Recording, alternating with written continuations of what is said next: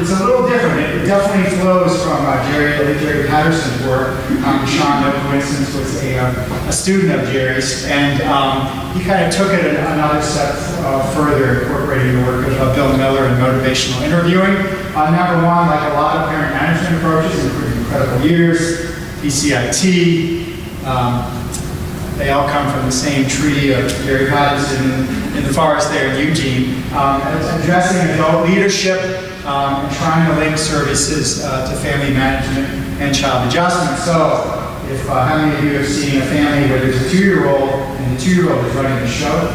Yes. Try to change that. Hierarchy is very important to establish that. Number one, probably at least a formal difference, if not an informal one, from family check, from other intervention modalities like this. We do a careful, rather intensive assessment, because we're going to use that assessment to join with the parent, right, number one, but also give them feedback about what's going on compared to other kids your child age, whether it's an early adolescent or a toddler, over time. So we're going to use that to our advantage to build some dissonance between what the parent wants for their child and what's going on right now. The deck is kind of rigged because when we take you, if the things you don't like are going on with your child, your family. It's motivational. We incorporate Miller's motivational interviewing. It's a core component from the first phone call, the first contact we have with you to try to create that dissonance again and move it to get people to think about change. We're recruiting families from waiting rooms who are there to do one thing, get out of there as soon as possible so they can get their voucher. Okay, that's where this started. Pediatric is a dream come true because parents may not want to be there with a sick child, but they, unlike WIT, they trust the pediatrician, which has been said repeatedly, and you'll see that in our engagement work. It's tailored. We use, the next point is about strength-based, and then we get to health maintenance. So the tailored and health maintenance are related though, because we average about 3 to 4 sessions, including what we're doing per year. Okay? We zoom in on what we see as parent strengths and things they want to work on and say, what would you like to do? Including, never see you again in your life, right? I mean, that's fine. We take that because they're going to get the feedback of what's going on, things they want. But they also might want to work on 2 or 3 brief sessions, or like Ann Gill I mentioned earlier, she gets families for 18 sessions or 10 sessions, depending. So it's going to vary based on the family and the interventionist and what's going on right now. But unlike some other interventions, we're going to put that next year and see how's it going again. If only to corroborate that things are going well, and it's still going well, or things have gotten worse, and we'll work on that for 2 or 3 sessions, whatever. But it's very brief. It's much treating like diabetes or dentistry. It's not surgery. Somewhere along the line, we got this idea that families have stressors. We can come in 10, 15 sessions and cure them for the rest of their lives. I'm not sure how that happens, but it doesn't seem to make a lot of sense from where I sit and working with our mostly low-income families. I should have mentioned it's all pretty much low-income families. It's very much strength-based. So even though we're working with families who have a lot of issues going on, we're going to show them video clips of things going well and say, how can we make this happen more often? All right, so in terms of how it works, we have an initial interview. This is in the real world. Initial interview followed by an assessment, and then we get feedback. And I'll tell you a little bit more about that. And then that could be it. That could be it, or it could turn into parent management training, PMT, could turn into child CBT if it was like a 12 or 13-year-old, or it could be a referral. Some of our parents are depressed and want meds. We'll refer them to a psychiatrist if they want that. Some want Section 8 housing, we'll do a little legwork to help them get that. But a lot of the work, we try to make it a family issue because that's our forte. We try not to transfer the parent to somewhere else. In our research studies, because we want the people blinded who are assigned, we'll put this initial interview sometimes after this. In the current study we're doing, the first study, we actually combine these 2 into 1 session. So it's actually just 2 sessions. At the end of the assessment, we actually start this get to know you session. All right. These are just some, this is not a new intervention. It's not as old as Incredible Years, but it's pretty old. And this is going back in early childhood. 2 things I want you to notice. Look at the length of outcome. This is all the way from age 2, 7 years out, 5 years out, 3 years out, things like that. All kinds of problem behavior, including BMI, JD, that study here. If we change parenting in early childhood, all kinds of good things seem to happen from this longitudinal trial, a WIC sample, by the way, and you can see not just with the kids, but moms and parent-child conflict, academic achievement. Again, it can change parenting. It's all about changing that climate, emotion regulation skills over time. I want you to notice this rate, engagement. Actually, we got up to 90% over 3 or 4 years, but at any one time, I think the highest was 73% at age 2. This was asking parents at WIC to get engaged in this, okay? And which is not a very, at least in Pittsburgh, 13 and now 7 centers around, not a very hospitable place. Once in a while, they have immunization clinics and breastfeeding, but that's not the norm. This is the adolescent version of that. Ray and JD were involved in these studies as well. 25 to 50% in PALS 1 involving, I believe, 999 young adolescents, and wonderful outcomes. Look at this, all the way to age 22, 23 on substance use, etc. Average of 6 sessions over that time for family. I'm talking over 5 or 6 age periods, 6 sessions. But you can see not everyone, this was school-based, embedded in schools, only 25% in the first study, and got up to 50% when they were visiting homes in the second version of this. So it's good, but we can improve on, right? Good idea. So family checkups have been used in these multiple settings over time, and now we're in Pittsburgh, we're at family support centers, CYF, because we're getting better intervention, child youth, but pediatrics is clearly my favorite at this point. So let me introduce you to the first study, a few minutes. This is the idea of going back to adolescence. Dr. Sean started the work, but instead of working in schools, we're embedding ourselves in primary care, right? And this is combining, the idea here is how can we get parents more active to take more advantage. A lot of them live in very high-risk neighborhoods. This is all Pittsburgh, about 79% African American, the rest mostly white or biracial. And you can see the theory here, safeguarding. We don't use monitoring, we use safeguarding. Kids from other risky environments, including peers and neighborhood processes.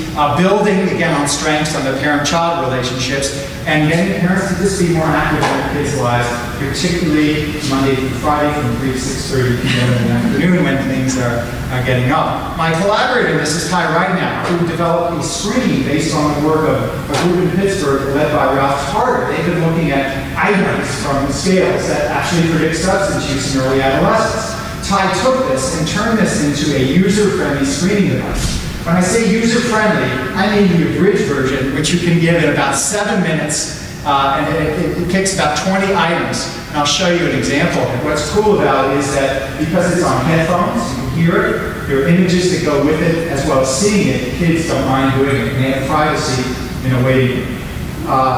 User-friendly does not mean the abridged version, which is 360 items. And so, even though our kids survive the assessment, they get about 160 item version. When they find out they have to do it, the second assessment, the pain expression on the faces, I can't tell you. We have videotaped it if anybody wants to see that. But you can imagine 20 items of this. It takes about 7 or 8 minutes to do. Lourdes mentioned how we have to do a dance in between different service providers and agencies. So that 7 minutes might take 40 minutes between everything else because it's a resident facility, so you have residents and medical students in, so things go up and down in terms of, but this is kind of, I know you can't read the writing, but these are kind of the images they see. Notice it isn't all about conduct problems or emotional problems, but coping, distractibility, susceptibility, peer influence. Parents are also filling out just a short questionnaire on the child's problem behavior. If either one gets above a certain range, they get in the study. Okay? What happens? This is the Alexa, the screen. PCC is the name of the Pediatric Center. We're now working also at a faith-based center in downtown Pittsburgh too, and screening there. And every place it's slightly different. Lourdes talked about it's very different, and you have to navigate those waters. If you're interested, you complete this screen, and family get randomly assigned to a family checkup or a waitlist control. Where after 1 year, you get the family checkup. That way we can see what happens in that intervening year. Some families get a family checkup a second time, others only once. They then, it's interesting here, so this I would say the 2 studies I present, this one is less integrated, because here the work is done all at the family's home, which is really cool if you don't like coming into the center, but if you really care about and feel safer there, you can see their pluses and advantages of that, right? A lot of our families appreciate having this home delivered. And then we do follow-up treatment there in the real world. This is kind of what happens as they come in the waiting room. Research nurse flags the families. The practice staff requests current permission for nurse to introduce Sky to study. They introduce it. If eligible, they administer the screen. And when I say nurse, we're actually using a research assistant. We started budget-wise as a nurse. Found that research assistants are cheaper. This is actually a design of the study. They get recruited and passed on to Sky the day of the, so these are child visits. They can be mildly sick, and we'll still see them if they can fill it out. Then they get this random assignment, and then immediately they get either family checkup or this control group you're on. And I think for purposes of this presentation, I'm going to move on. This is less important. So here are the lessons learned so far. And again, echo both of Joyce and Lourdes said a lot. I mean, I don't think there was one thing I disagreed with in terms of priorities that we were setting up, the challenges here. One that Joyce was very explicit about is you need a champion on the unit there. And it's funny, we have the same champion for both studies, right? We have Revogan in Pittsburgh, but she's much more into the infant study. So we have to do more effort to make sure they're aware. I mean, she lives for infants, so you know, even the same champion there might be some differences there. Buy-in of frontline staff essential, again, brought up in the previous talk, and we work at that. We had a meeting earlier this week to talk about to reintroduce the staff. It turned out we talked to the pediatricians a lot, but not the staff so much. Don't forget them. They're the ones that control whether they're going to talk up or talk down or just be neutral about it.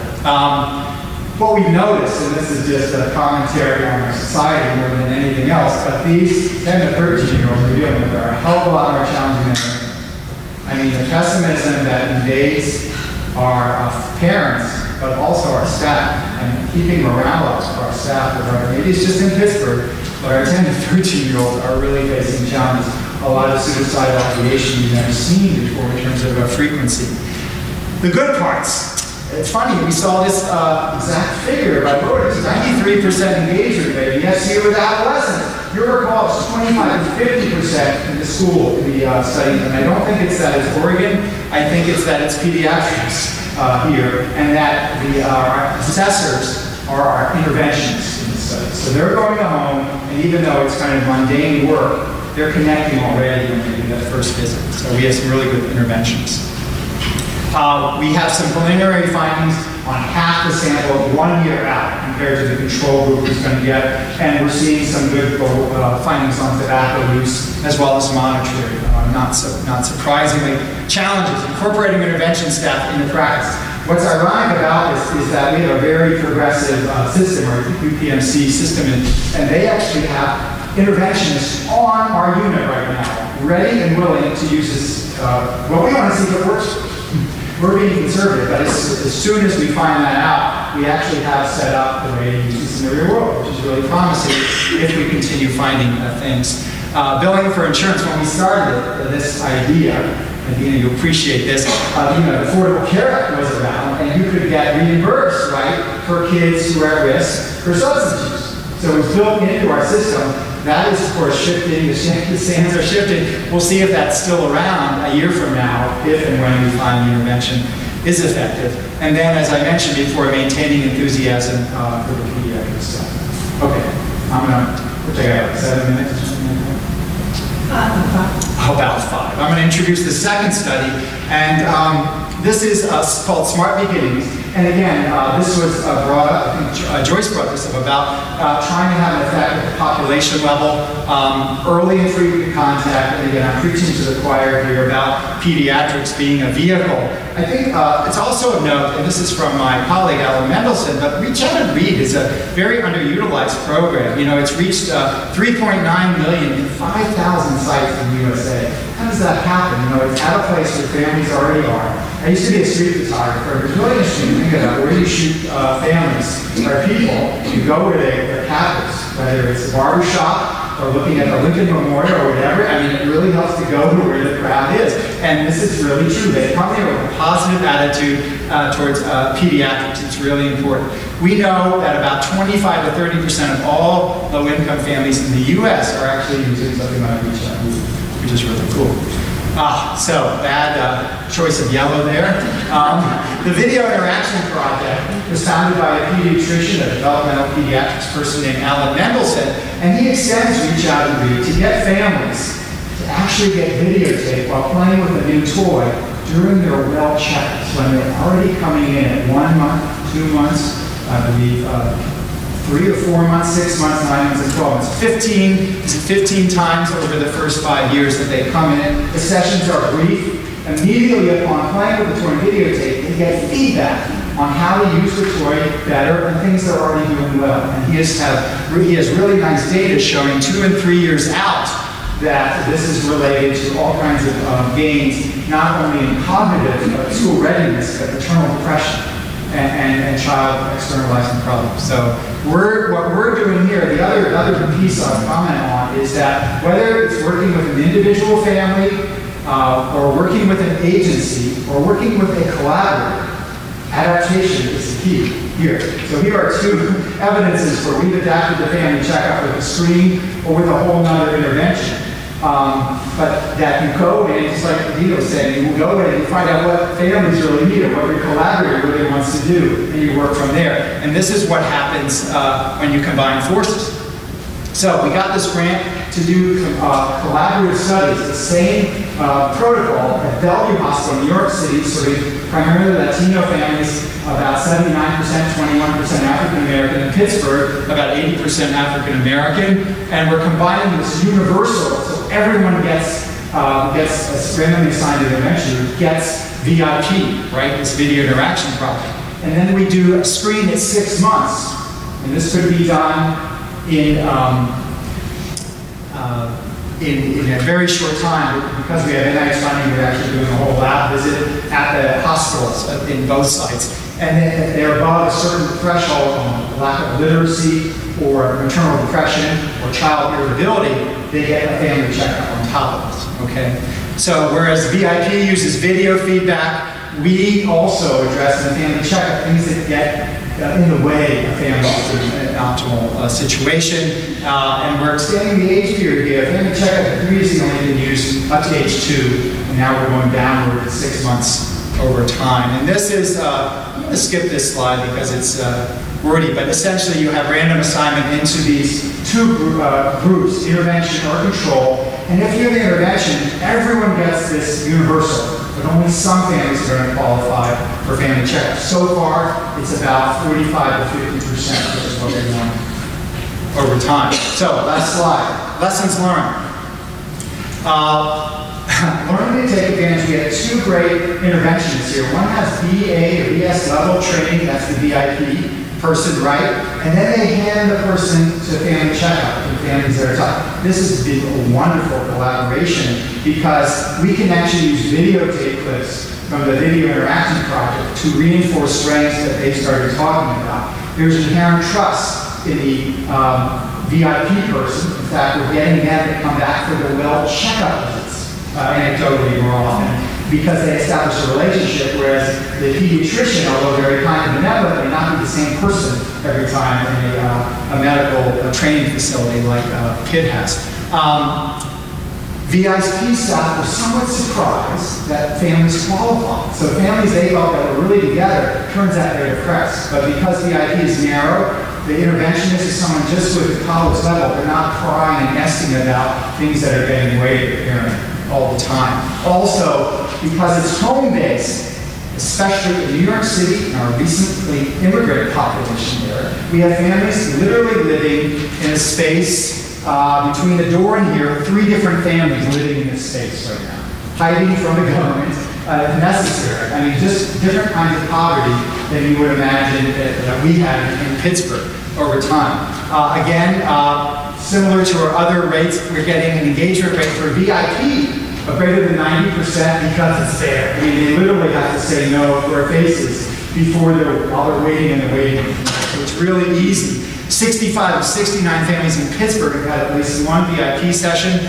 And interestingly, dads, I don't know dads can about too much today, but about 27% of these sessions include fathers, sometimes fathers alone.